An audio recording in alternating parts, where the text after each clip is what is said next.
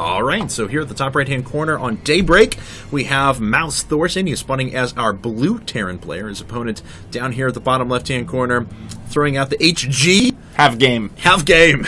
It's, that is true. They are having a game. Is SlayerS.Puzzle. He is our red Protoss player, and what a player. SlayerS is not messing around. They are throwing out 2 Code S level players, and 2 players who are arguably top 5 of their race in the world at the moment. Yep, and, you know, ThorZaIN might even be on that level. I mean... He's getting there, man. Yeah, he's good. He's so good. And he finished second. I felt so bad. Second at the DreamHack Invitational. He goes through Huck. He goes through Hero. And then he has to come up against Daybreak, who loses 3-2, and it was $15,000 winner take all. He was 1 game away from capturing that prize after having knocked out a guy who's Code S and playing in Korea, a guy who is a Korean pro, formerly OGS, now Liquid, 2-0s him nonetheless, yeah, and then comes up against Daybreak, and barely misses the prize. Yeah, that sucks. It really does. That's why top-heavy tournaments, man, I mean, you got to take care of the players. You got to have a evenly distributed prize pool. Now, I don't mind. I'm really not trying to pander to our own tournament when I say this, but I really like the way the prize structure is done in IPLAC. I'll say that as a player. It's awesome. Yeah, everyone's 17 to 32 gets $1,000, but yet the last match is still played. The difference is $18,000, $12,000 for second, $30,000 for first. So yeah, it's. I really like the way it's done. Everyone is well rewarded. You getting 32nd in our tournament is the equivalent to making 5th place in MLG. So, just to put it in perspective. Yeah, and that's I like that. It's not too top heavy, but there's enough of a discrepancy between first and second that it's going to be a really exciting finals. Certainly. And that's really the way it should be. You got to take care of the players, but sucks for ThorZaIN when I heard about that. Yeah. That's brutal, man. Those are the breaks. He is avenging himself, though, against SlayerS. Took out Coca right away, and he's going to try and go against Puzzle. He's going for a no-gas fast expand. Now, Daybreak, a map, you can pull this off depending on where you want to defend. If you want to defend here at the ramp, 1 bunker or something like that is going to be sufficient to go ahead and deal with some units, although it's a long reinforcement distance with SEVs, so a lot of people will just opt to go ahead and not wall, but defend right at this position instead, where they can get SEVs down to mass repair. Also, if you defend down at the ramp, they have the option to go around. Yep. And come in. Long way around, but yes. Yeah, and then you're just completely wide open. And against Protoss, I mean, they could just drop a proxy pylon back there somewhere, and you'd run into all kinds of trouble. Second racks will come down here for ThorZaIN. No gas just yet. It looks like he's going to grab one right after the second gas. Interesting. Thought he would have done like 3 racks and then just double gas into MMM or something like that. We've been seeing a lot of people gas earlier and then add the racks, interestingly enough. Puzzle, on the other hand, he has double gas down, but everything looks pretty typical for a Sentry expand at the moment, even with the Sentries coming out now. So, not really showing any tech, but he put enough gas into units that it's going to be difficult for him to attack. He'll probably just expand and move into something after that. I agree. With the 2 Sentries queued up and also the Stalker, going to be saving mostly minerals here, and then going to have to transition into probably a gateway composition is what I think we'll see out of him here early on, just to stay safe. Now, ThorZaIN, on the other hand, does have his first bunker up. Needs to be careful with that Marine. Certainly, but should be able to defend against any sort of an early push, but obviously we know that's not going to come out at the moment. How much scouting has either player done? Taking a look at Puzzle's vision. Okay, looks like he...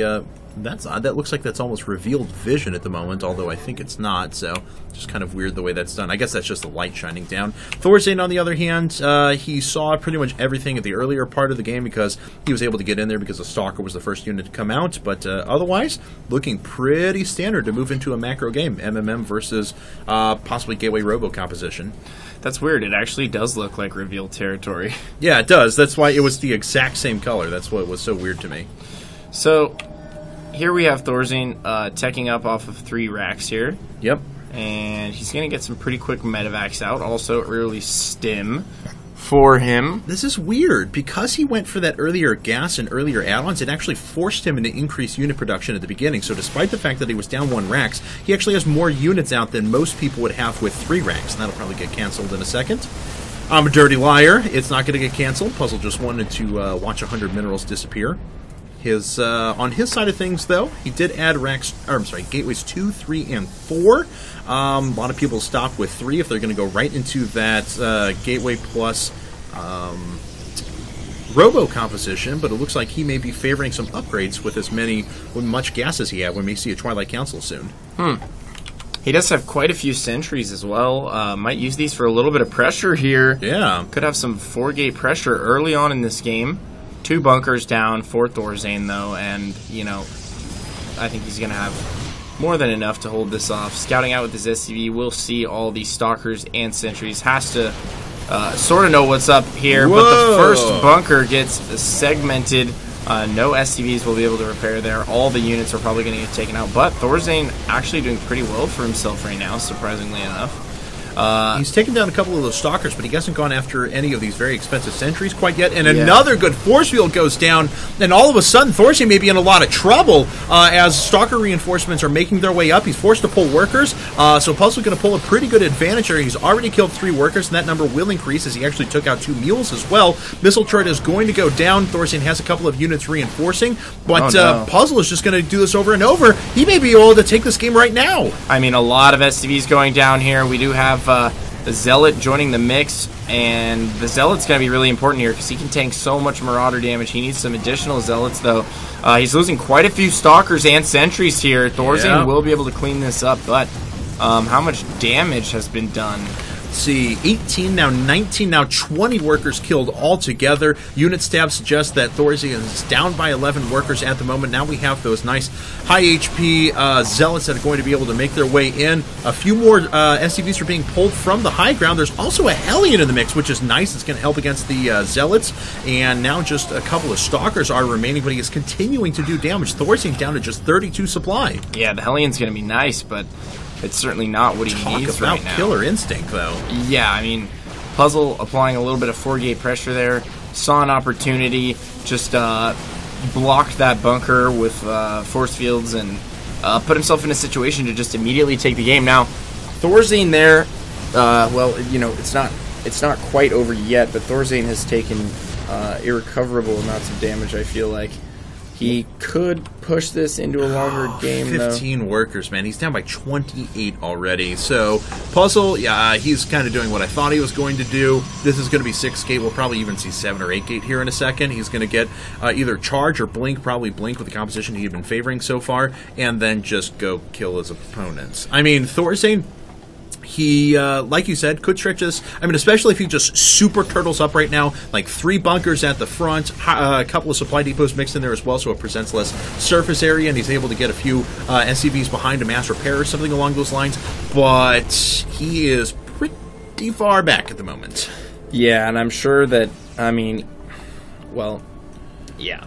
It's pretty much there. He is picking off these forward pylons, though, so he'll be able to stave off any sort of decent pressure for a while. Actually, looks like Puzzle favoring a ton of Zealots and charges coming up. So I was going to say that, but I didn't want to undercut you. No, you're fine, man. Charge lots so good against Terran, man. It's kind of stupid. Especially with the +1 armor. So yeah, I mean, they're just amazing against Marauders. They're really good against Marines as well. Archives. Yeah, they're just great units in general. And ooh, is he gonna get this in time before the push here? This is pretty much ThorZaIN's one opportunity. He needs to make something happen here. He might have enough. Charge isn't done. Yeah, Charge isn't done. He's got 2 medevacs behind this, so he's going to be able to kite those units for quite a while. No. Oh, where's he going to drop into? If he can take... Oh, there's a lot of Zealots there as well. Okay, so may not have the potential to do damage. We'll find out. Maybe he can make this work. But he's got to take the time to set down all those units over and over and over again. And Charge the Zealots is still just not buy done. so much time. Yeah, they really do. They really do. Look how long it takes to kill a single Zealot. And here we go. ThorZaIN, to his credit, though, forces them into a little bit of a choke just before Charge comes out, and he actually only suffers the loss of 1 Marauder. He's going to focus all these other ones down as well. There, finally, the Guardian Shield comes down, and that's what really makes those Charge lots so freaking powerful. That +2 armor very much does a lot of damage against, or prevents a lot of damage from Marines. ThorZaIN still killing a couple of units at the front. Let's see if he drops back in. May, but there's enough Zealots there. I think it's going to ward him away. Yeah, I think Puzzle's doing a great job holding thus far. ThorZaIN has managed to climb back a little bit. Workers. He's doing well. Pretty impressive that he's been able to macro so well thus far. But Puzzle's been teching real hard here. Yes. He does have his Templar tech up. Storm is about to finish. There's no ghosts anywhere even in the near future. Nowhere in sight for ThorZaIN. Yeah. But nonetheless, Puzzle is not expanding. He's going up to, I believe this is going to be 8 gates. Charge Lot Archon. Oh, no, there it is. There we go. Nexus just going down as I say that. Didn't see the probe moving out. In the middle of the map, though, Puzzle tried to make his way out and just ran headlong into a ton of bio units. And ThorZaIN, he's going to make his way up and try and do a little bit more damage. Tries to get himself a Templar kill. Almost gets it. Not quite. Clutch force fields there, and it looks like ThorZaIN is going to ferry these units around here to the 3rd. ThorZaIN has to smell an opportunity here. I think he does. Storms are done, though, and with feedbacks, these Templar are very, very powerful. He's going to have to watch out for them. Yeah, he needs to be real careful here. Is the drop in the main going to go down at the same time? The 3rd will get canceled, so he does retain some money for that. No feedbacks go down on the medevacs. Too far away. They will be able to make their way out. Now we have 2 headed into the main here.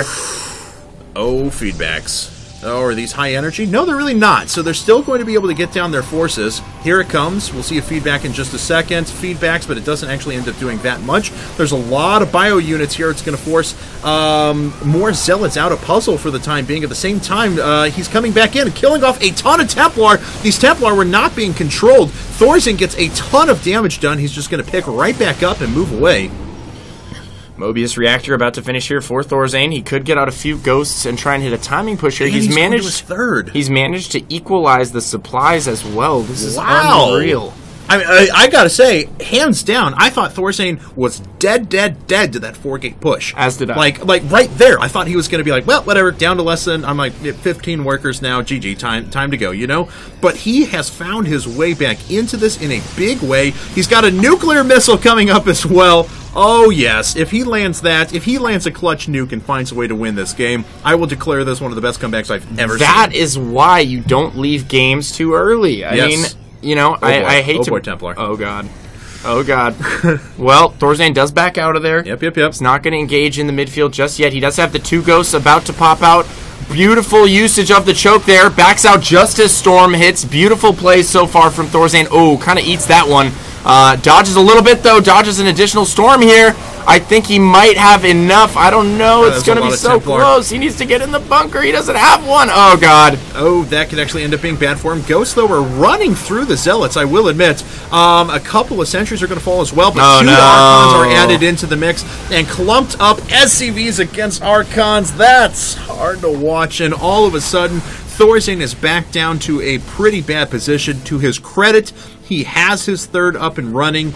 So if he takes out this attack, he'll be able to re-macro. But, man, Puzzle just did a ton of damage. 2 bunkers, man. Oh, no. And if this Archon sees the base down at the bottom right, oh. He is going to have an absolute field day. Yeah, it really is. Well, these 2 SCVs could potentially kill him. This Archon has to be careful. Yeah. If he gets out of there with his shields, though, the shield's already regenerating. Let's hope he gets intercepted. 3rd SCV trying to make his way over. Oh, no. Poor SCVs. And it looks like he's going to make an attack down to the bottom right. Let's actually take a look at ThorZaIN's infrastructure. He's got a ton of racks up. 6 racks. He's on reactor starport as well, and he's got a couple of ghosts added into the mix, so he's going to need a couple of clutch EMPs. He's certainly not out of this 100%, as well. But, ooh, wow, if he lands down, I'm just imagining a nuke right there. Just anywhere. Just, yeah, pretty much. Let's see if he can hit some EMPs here. That would be huge on his part. Templar getting a little bit ahead of the pack here. Yep. Templar not really going to be able to launch down their storms as well. Scan goes down. No DTs in the mix, though. No observers in the mix. And he does manage to get the mass repair down on the orbital command, so we'll continue mining there. Puzzle does not quite feel comfortable enough moving in yet. He is on 1-1 upgrades, though. ThorZaIN is just on 0-1. Has not been able to invest in any subsequent armor upgrades. Here it is. Puzzle looks to be making his final move. Has he found a way to finally kill ThorZaIN? EMPs will come in and go down. Didn't really hit anything there that he wanted to. The storms are going to go down on a majority of his army. The zealots are already ripping his natural apart. He's losing so many mules and SCVs. All the High Templar do get sniped. The ghosts remain alive. Wow, and these zealots actually didn't engage all that well, so they're actually going to get torn up. But ThorZaIN just lost so many SCVs. 65 workers killed for Puzzle thus far. Reactor on the starport gets killed. More workers have died in the main, and Puzzle knows his attack is going to get killed, but he doesn't matter. He doesn't care because he's warping in units down to the third as well.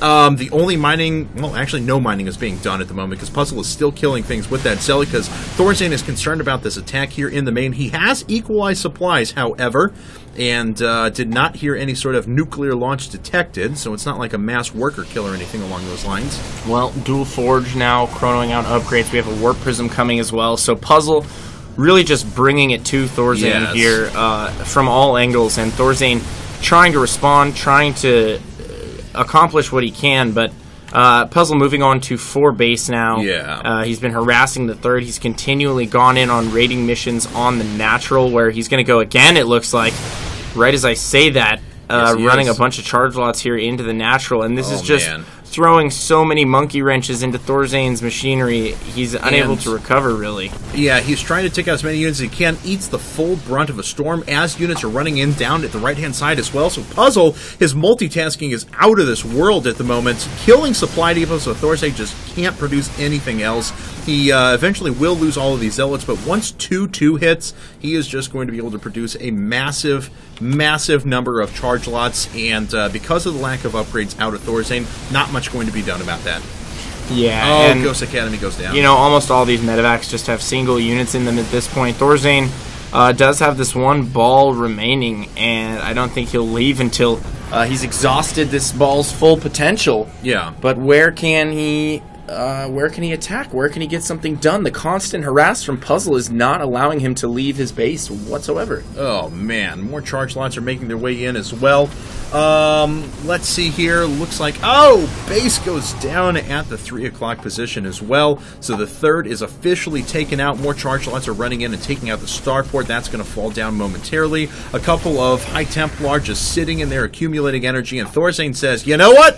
Whatever. Let's attack. He is down by 50 workers, which actually does mean that he has a advantage in terms of supply in his army, but his upgrades are far inferior to his opponent. Storms are going to do a ton of damage. Puzzle, oh man, he may be able to lock this up. He does have 4 Archons and Storms in the back. Nice feedback right there. And see if he can continue to do that or drop down a couple of Storms. Nice EMP in return, so a little bit of Micro Wars being played. There are the Storms, and there's no energy left on the medevacs. That bio is now ravaged and just waiting for these charge lots and Archons to make their way down for Puzzle. Here comes ThorZaIN, though. He stims up the ramp. Those units are in a little bit of a choke, so the Zealots have to back up at the moment, but he's losing his entire base as that happens, lifting off all of his barracks, pushes his way in, and has to GG the Archons and charge lots, cleaning up the rest. So Slayers has won their second week here at IPL Team Arena.